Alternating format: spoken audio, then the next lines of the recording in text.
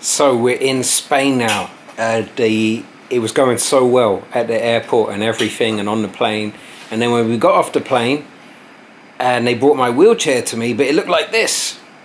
Doesn't look much like a wheelchair, does it? No, because you're supposed to be able to sit in a wheelchair.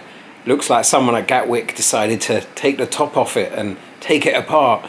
And then at Alicante airport, the wheelchair staff there refused to help me to put it back together, to put the seat on so I could sit in it, and refused. And I said, I'm not gonna get off the plane, the side container of the plane where they put the disabled people before they get off the plane. I said, I'm not getting off.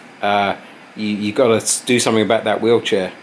And so they said, well, we'll call the police then. So the Spanish police came, and I had to explain to them, I just need someone to see if they can put that seat back together. Unfortunately, someone did, and so it meant I was at the airport for an hour, and half an hour of that was me wondering if I was going to spend the night in a Spanish police station.